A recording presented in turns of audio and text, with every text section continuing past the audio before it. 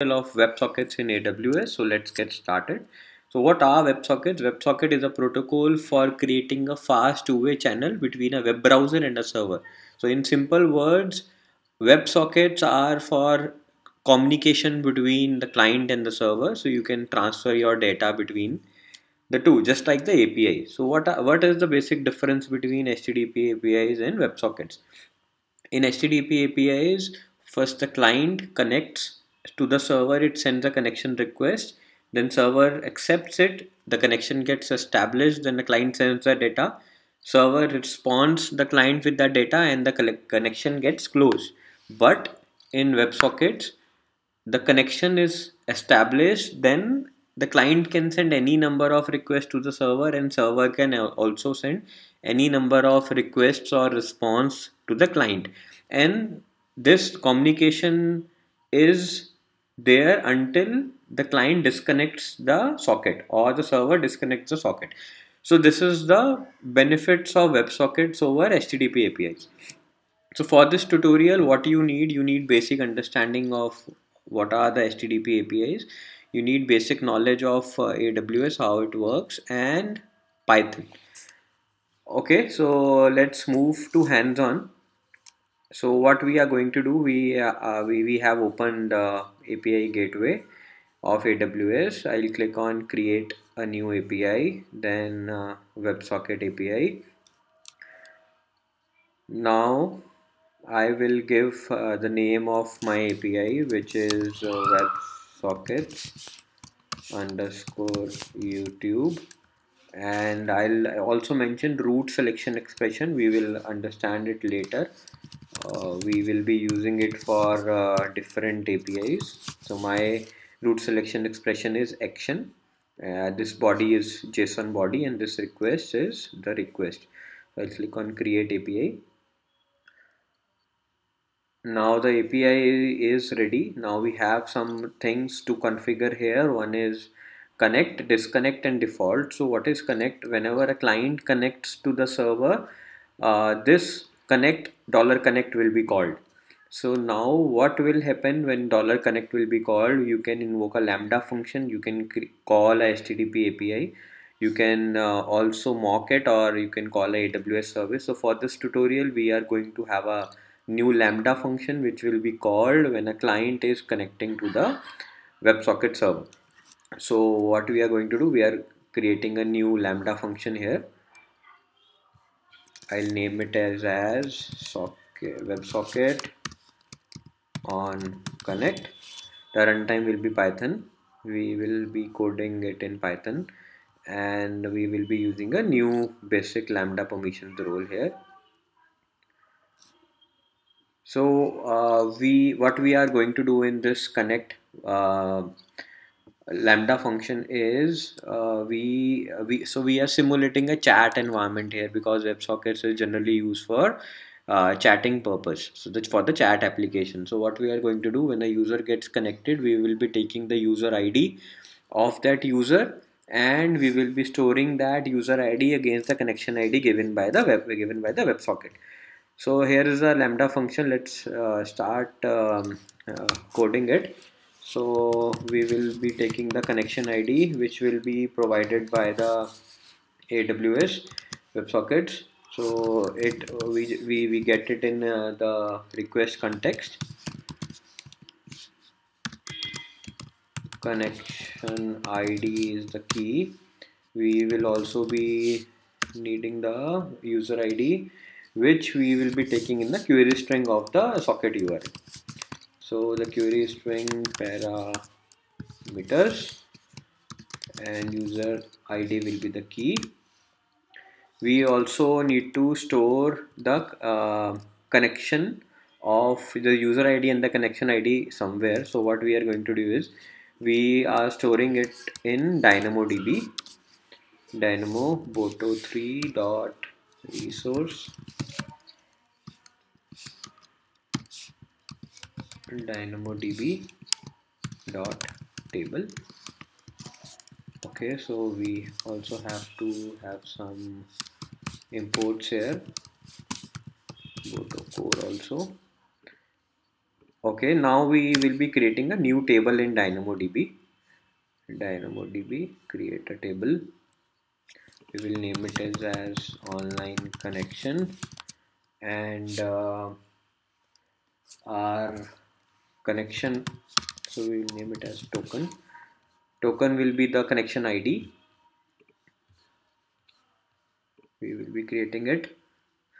So the DynamoDB table is ready,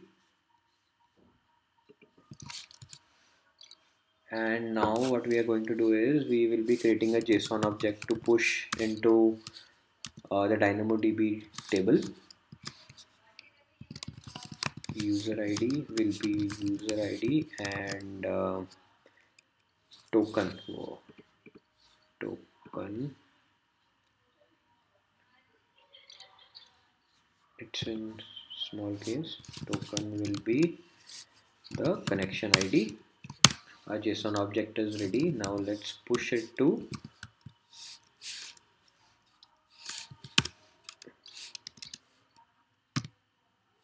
dynamo.put item.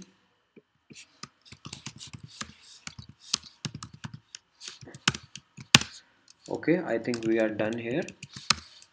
Now we will be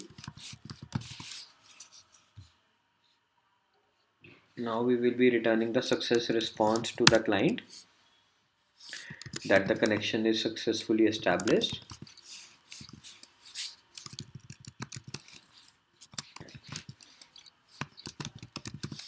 So this is the basic JSON structure which the AWS socket understands. 200 will be the status code. We will also give some headers here. Status will be success, and body success. You can also use the same thing. Okay, I think we are done here. Let's save it, and now we will configure this lambda function in our API gateway. In the connect, integration request, WebSocket on connect. So this is a very important parameter. Use lambda proxy integration. So all the lambda integration that we are doing is based on this. So the connection ID, the user ID, everything we'll get from this proxy integration. So let's save it. Okay, so one thing I think we missed out is we have to give permission of DynamoDB to this lambda function. So we'll go to IAM management console here, and we will be adding the inline policy. Service will be DynamoDB. So why we are doing this is this lambda function will not have access to the DynamoDB, and we have to do it. So for now we are giving complete access of DynamoDB to this lambda function, but you can also restrict it. It will be web socket policy, create policy, and now this lambda function has access to the DynamoDB also. So let's test it. So for testing it, we need to go to API gateway. This is done. Now we need to deploy this API. We have to define a new stage, dev, then deploy, and now we'll get a WebSocket URL from AWS. We have to use this for the connection. So we will open the terminal. I am using WS cat for connecting. You can use any other WebSocket client. So WS cat is you can install it using npm. So user ID is equal to Ankit, and it is connected. So we just need to go to DynamoDB and check if our record is available. So we have it here. The user ID Ankit is connected with this token, and if we want to send any message directly from server to client, we can use this URL for that, and for connection this is the URL. So now our connect method is ready. Now we need to make a new lambda function WebSocket on disconnect. So on disconnect we have to delete the DynamoDB entry. So WebSocket on disconnect Python. We will be using the existing role because it already has the DynamoDB rights. Okay, it is ready. Now we will write a code to delete that entry from the DynamoDB. So let's get started with the imports. Boto3 import Boto core, and we will be first taking the connection ID.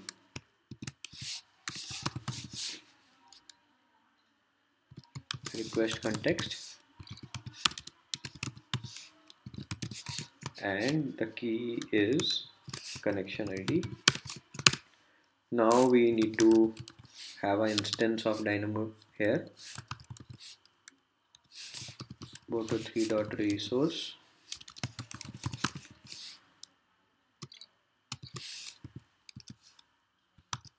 DynamoDB dot table name was online connection.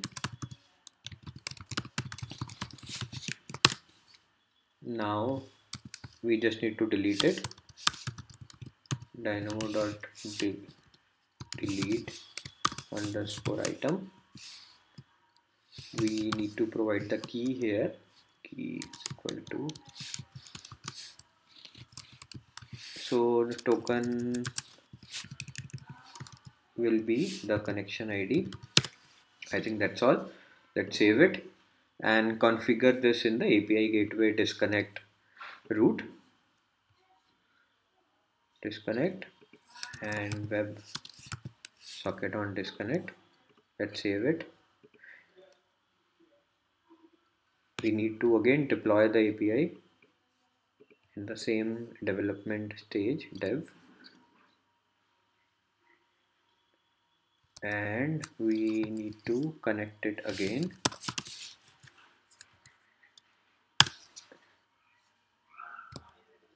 Okay, so we have two items here.